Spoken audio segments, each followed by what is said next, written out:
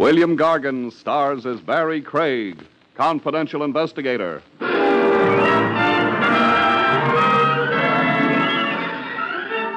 There's an old school motto with a modern twist, folks. An empty barrel makes a fine casket.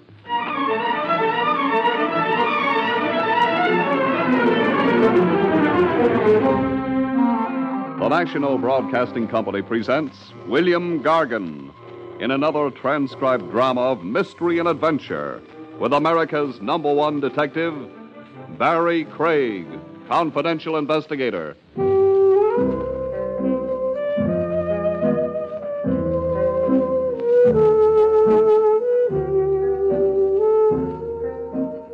Barrie Craig speaking.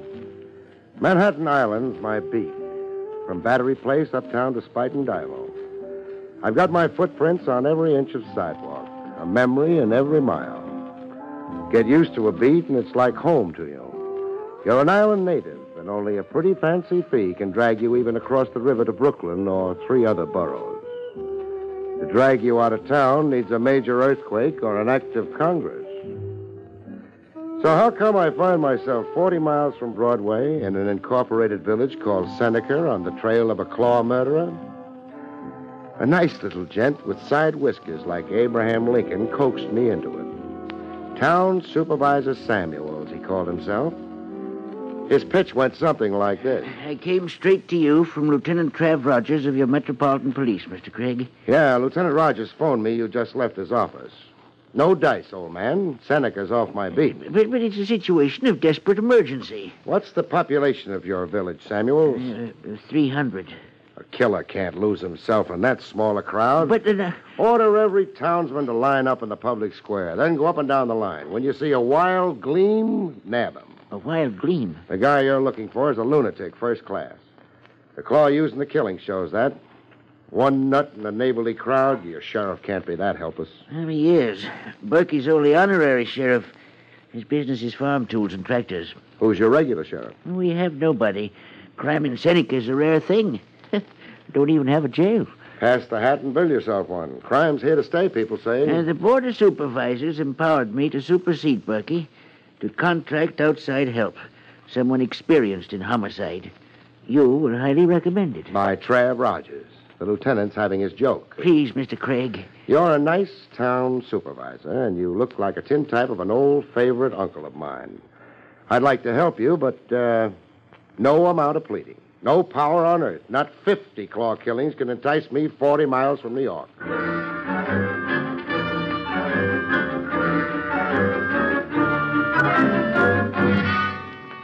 In Seneca, flanked by Samuels and the sometime sheriff, I got a look at the corpse. The morgue was the back room of a taxpayer divided into a grain, oats, and seed shop and mortuary parlor.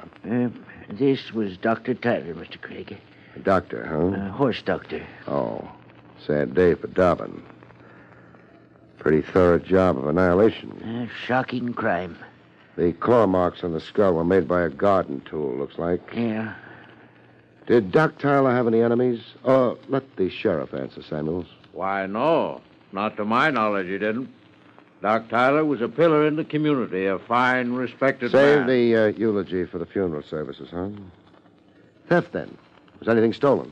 No, I'll have to say no to that. All Tyler had was accounts receivable, bills owing him for his doctoring work. You went over his property, then? I did. The robbery was my notion, too, at first. I ordered an inventory of everything Tyler owned, right down to the horse pails. And nothing was missing? Nothing of any account, no. Except for old Baldy, everything was right where it belonged. Except for old Baldy, you say? Huh? Oh, yeah. Old Baldy's an old iron paperweight, the American Eagle. Doc Tyler always had it on his desk on top of a pile of papers. And old Baldy was missing? Yes, we couldn't find hide nor hair of it. Well, either somebody borrowed it and planned to keep it now that Tyler's gone, or Tyler threw it out. Or the murderer clawed Tyler to get it. Oh, now, why would anybody want to commit murder for a worthless old paperweight? Can't say, but that's why I'm in this whistle stop, to find out why.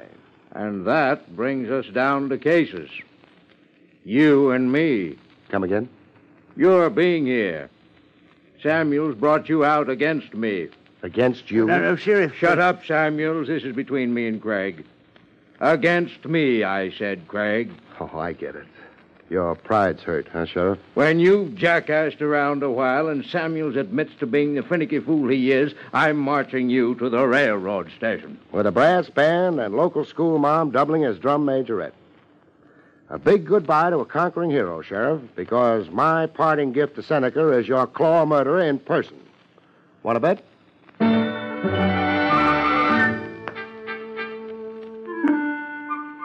I found overnight accommodations at a Miss Pringle's split seconds before a storm broke. Miss Pringle was a spinster who looked it, and a fluffy white poodle who looked as if he was eating himself into his grave to escape Miss Pringle. This is Fluff, Mr. Craig. Fluff, huh? Does he bark? Seldom. Fluff has chronic laryngitis. Oh. Dr. Tyler, peace to him, was treating Fluff.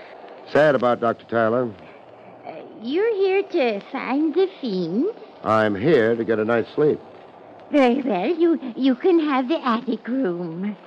Why so high a climb? But I'm not accustomed to taking male lodgers. Enough said. Blankets, towels, is everything there? Oh, yes, the room is ready. And a wall outlet so I can plug in and shave? No, the electric wires don't extend to the attic. Oh. There's a kerosene lamp. Now, if you go to your room... You're pushing me, Miss Pringle. But I'm not accustomed to men in my parlor. Enough said. I'll see you in my dreams. Oh, my... Good night, Miss Pringle.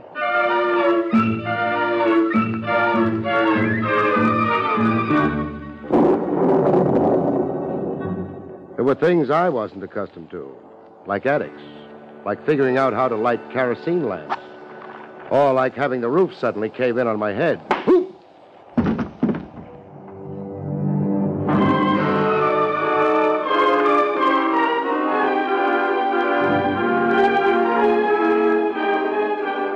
I went down from a sneak blow. A club, the weapon felt like. I went down, but not out. I could see through a red haze like a film of blood, and I could hear glass breaking somewhere in the room. I rolled on the floor, not to be a sitting duck for a second blow. But no second blow came. Just quiet and the rain outside. The rain blowing in from an open window. The window my sneak opponent had used getting in and out. I went out the window after him.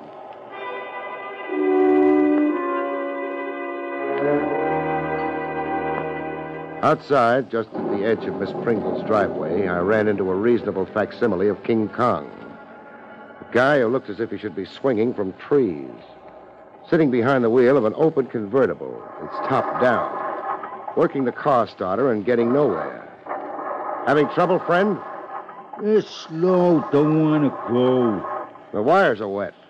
I'm driving good and then it stops. Your wires are wet. I'm driving good and then it stops and then it won't go. You're getting all tangled up in your IQ, friend. Doesn't the top go up? Yeah, easy. This button here, you push it. So push it. No. You've got a medium-sized lake around you. Floodwaters rising from the floorboard. I'm not pushing no button. I like it like this. How did you happen to stall here? I told you I'm driving good. Then it stops and then it won't go. You making fun of me? No. Did we meet a while ago? Huh? Where? In Miss Pringle's attic. No. I'm driving, so how could it be? How could it be? Parked here the last 5 minutes. Did you see anybody in a hurry to quit the general neighborhood of Miss Pringle's? No. I seen nobody. You're sure? Are you trying to mix me up? Nature got to you first. Just for future reference, what name do you answer to? Harmony. Harmony? Yeah. You like it?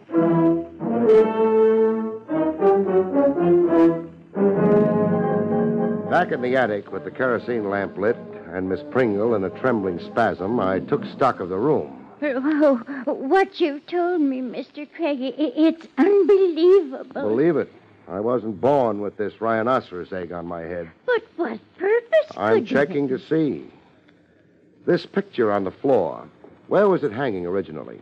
The kerosene lamp's throwing so many shadows I can't see the nail hole. Why, it hung there over the highboy. The glass broke? Yeah, it needs a new glass. A ship's print, huh? Yes, the Princess Ida, an old whaling vessel. The picture have any special meaning? Special meaning? A value, an heirloom or something? Why, no. No value. I only paid $1 for... Oh, wait. Yes, come to think of it, I was offered a good price for it. How good a price? $100, if I recollect. For a dollar print? Who made the offer? The young Mr. Stanley, the one with the new antique shop out on North Rugby. Why didn't you sell the picture to him? Well, I'm not sure. For spite, I guess. Spite? Well, the young man was too persistent and bad-mannered. Calling me on the telephone and then tracking his muddy boots on my parlor rugs. But I don't understand why these questions. Somebody was up here to steal the picture. I got in the way and was struck down. But nobody stole the Princess Ida. It was dropped in the commotion and the getaway. I heard breaking glass while rolling on the floor. Oh, you're trying to frighten me. Just enough to make you twice the cautious miss you already are. No men in your parlor. There's one joker abroad who might not respect that rule. Oh, you're not alluding to the claw murderer? Bolt your door and sleep with one eye open. Oh, my... I've just found you, beautiful, and I don't want to lose you. Mr. Craig. Yes, Miss Pringle? There's a fine room on the first floor right next to mine. Oh, no thanks. I'm getting to like the attic. There's electricity and a wall outlet you can shave. Oh, really kind of you. But I'm looking forward to roughing it. It'll toughen me up. Mr. Craig, I insist you move to the room downstairs next to mine. Oh, this creeping infatuation for me. Fight it, Miss Pringle, to your last drop of blood. We could get to be the talk of Seneca. I don't care, Mr. Craig. I'm frightened.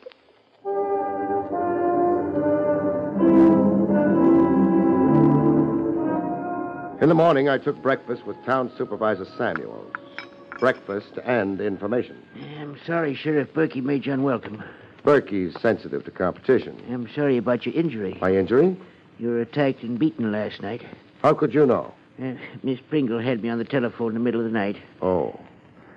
I want to know about a couple of your townspeople. Eh? First, a bright chap who calls himself Harmony. Harmony? Now, what reason could you... Never mind. I'm asking the questions. Tell me about him. Harmony's Big Toby Keller. Hires out for odd jobs.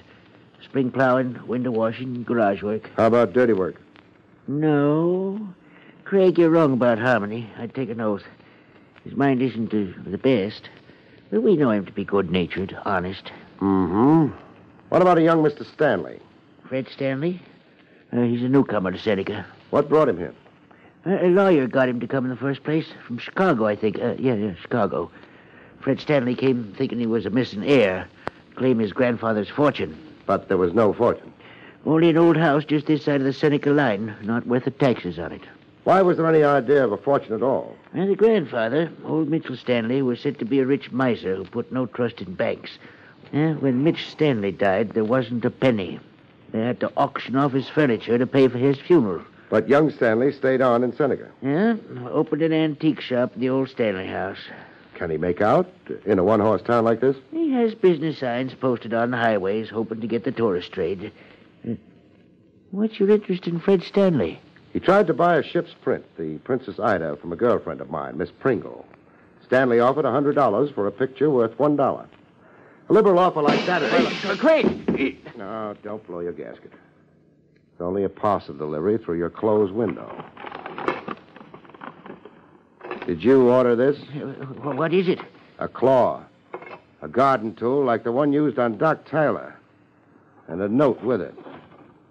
It's addressed to me, Barrie Craig. Get out of Seneca by 10 this morning or never. Get out of Seneca by 10? 9. I've got an hour of grace. Or never. Craig, it's a threat against your life. I'll be planted in the country. A city fellow like me. The handwriting. No handwriting. The note was put together with newsprint. Can I borrow your car? Yeah, of course. Stanley's Antique Shop is on North Rugby Road, just this side of the Seneca line, you say? It's a 3-mile drive, up the incline to Widow's Ridge, then left a quarter-mile... Craig, be careful. Please, I don't want your murder on my conscience. Okay, I'll stay alive, but only for your sake, mind you. Staying alive is a deal that sometimes needs the cooperation of unknown parties, in my racket anyhow. Climbing the steep incline to Widow's Ridge. Climbing maybe 300 feet into morning mists as thick as pea soup.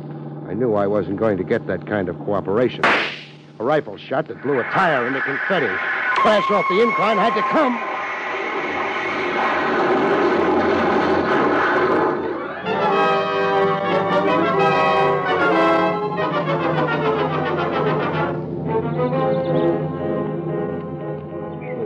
Funny distortions in your eye when you first come to and start taking inventory to see if you're alive.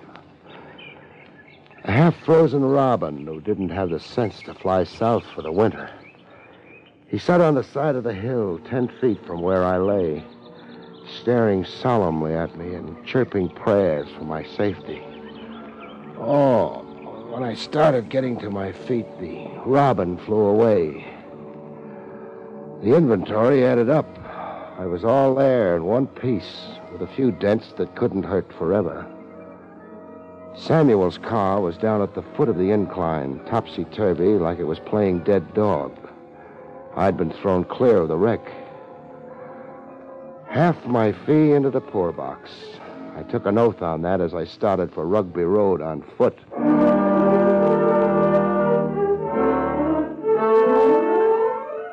Fred Stanley gave me the expected answer. Just what do you find so unusual about my interest in buying old pictures, Mr. Craig? $100 for a $1 picture doesn't make sense. And why must it make sense? It's a cold, practical world, chum. People generally don't go haywire with money. They conserve it. Now, look, Craig, I collect Americana.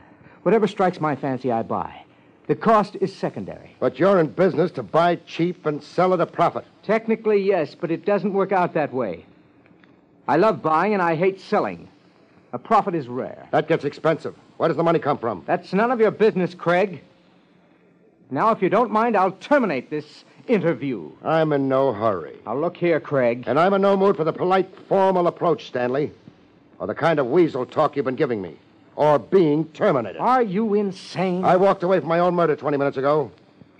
I came to this whistle stop against my will to do a big, good deed. And go home. I don't intend to settle here for keeps. But what has that got to do... You lied to me. A fancy, eccentric pose that's as phony as a ham porter will act in Shamokin. The ship print signifies something more than just another antique. No polite, formal approach, Stanley. I'm going to pound the truth out of you. You're crazy. Let me go. Tell me about the Princess Ida ship print. Let go. Harmony. Harmony, help. Harmony, huh? Now we're making headway. So King Kong's hired out to you. Harmony, help. I want you to let Stanley go.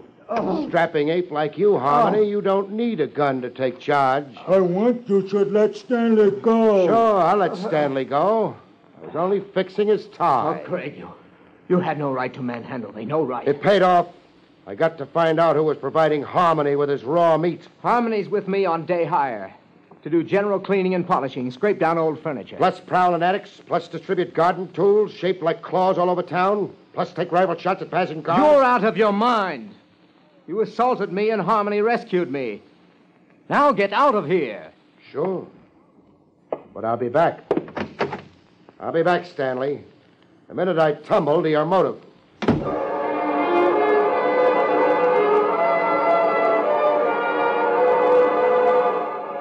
Back at Miss Pringle's to wash up and change my suit for a whole one, I found her prized parlor rug a mess. Spots all over it. And the dog Fluff, suddenly cured of laryngitis and barking. Warm spots with a sticky feeling to the hand. Red like blood. Blood tracked in by Fluff from somewhere.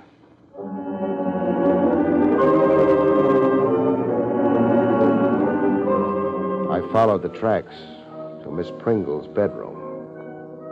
The blood was Miss Pringle's goodbye to spinsterhood.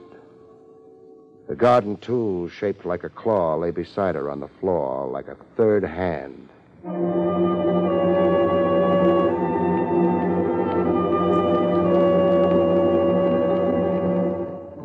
Town Supervisor Samuels, aged 20 years and 20 seconds. Craig, it's ghastly. We'll skip the rhetoric.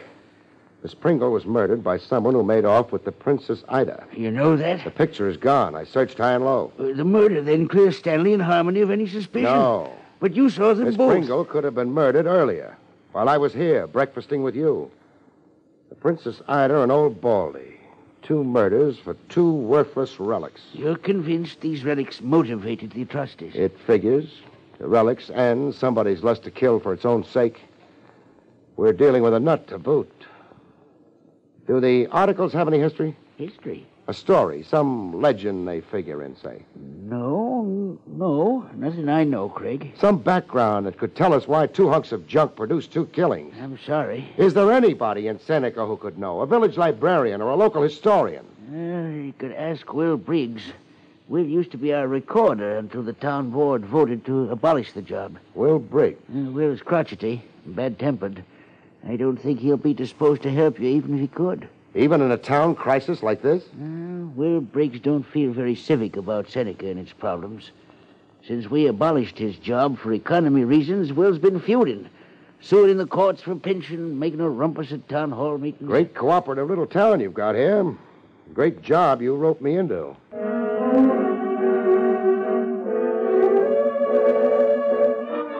But Will Briggs pulled a switch on Samuel's characterization of him. Briggs fell all over himself cooperating. For $20, Mr. Craig. I am a man without funds. $20, okay. You'll get it. Black-hearted board of supervisors. Did you dirt. Old Baldy and the Princess Ida. Scratch your memory. Old Baldy and the Princess Ida. Funny now, you should be asking about them. Why is it funny? You're the second party that's come to me asking. Who came first? Old Mitchell Stanley's grandson. The one who settled himself into a shop here a spell ago. Young Fred Stanley. What did you tell him? What I'll tell you. If you wait.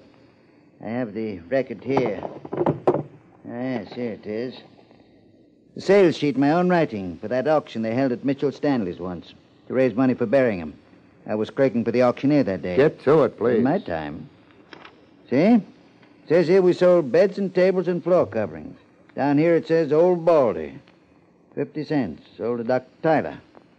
Princess Ida. $1. Sold to Miss Pringle. And the snowman sold for 75 cents. What's the snowman? The design on a patchwork quilt it's named for. Who bought it? Let me see. Sold to Adam Samuels, it says. That's the town supervisor himself. Where's your telephone, Briggs? Telephone? He ain't never invented it from its use to me. Keeping body and soul together as it is. Briggs, don't bend my ears. What's got your back up? Samuels, your town supervisor's number 3 on the Claw murderers list. If it's so, I say good riddance to the black-hearted.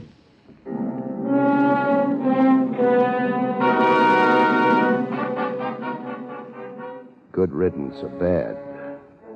Someone else would have to judge Samuel's merits as a human on Earth.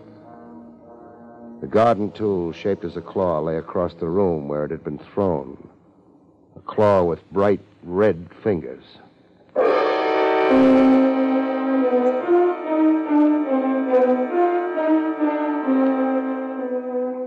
Fred Stanley resisted arrest to the last gasp. Harmony's last gasp, that is. Craig, get out of here. You're under arrest, Stanley. You have no authority. I've got a gun. Harmony! That 8th man comes through the door and he's dead. Harmony! You're asking your moronic stooge to commit suicide? We'll see. Harmony! One down, and Seneca's a better place for it. You killed him. He's only wounded. Where do you want it, Stanley? I'll go with you.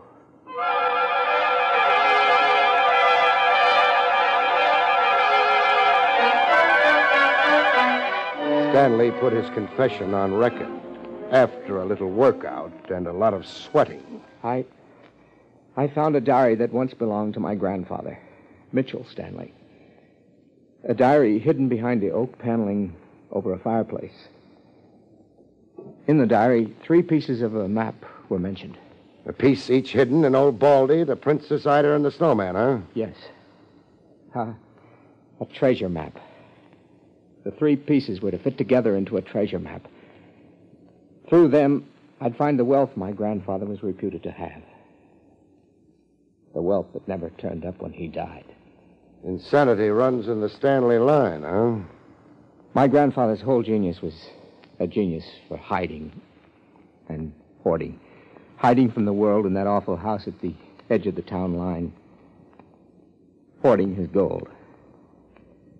Fantastic thing like a child's treasure map was well in character with my grandfather. The shabby trick, too, was well in character with my grandfather. What does that mean? Well, it was all a grotesque joke. My grandfather's ghoulish sense of humor. I killed 3 people for a load of junk. There weren't any pieces of map in Old Baldy. Or the Princess Ida, or the snowman. That diary, Stanley. Give it to me. Here, go hunt yourself up some treasure, Craig.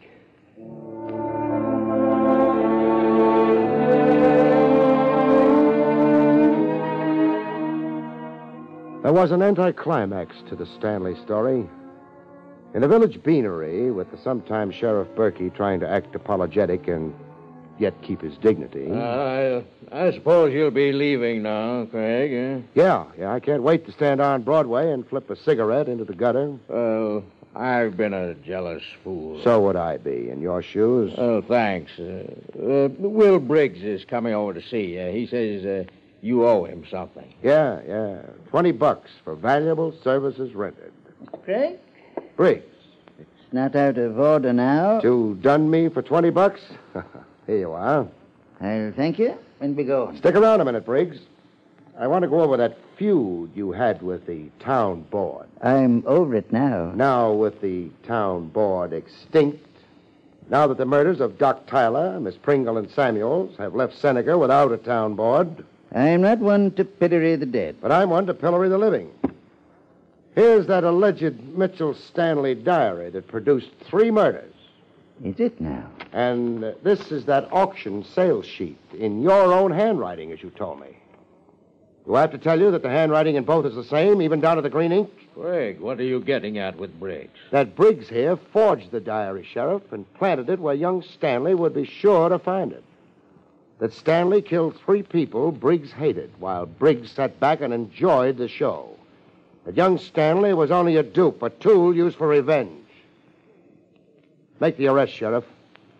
And then flag down a train so I can scram out of this whistle stop. The sweet neighborliness around here is just killing me. Good night, folks. See you next week.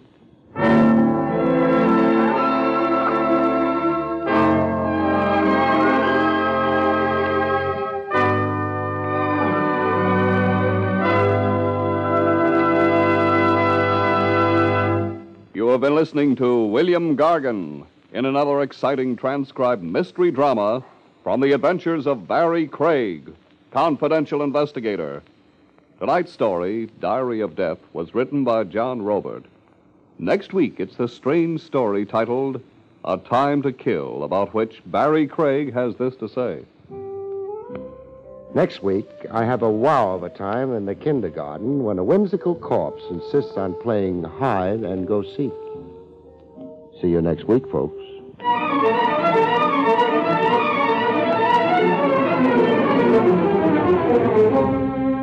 Featured in the role of Samuels was Louis Van Ruten. Barrie Craig, starring William Gargan, was under the direction of Hyman Brown. This is Don Pardo speaking.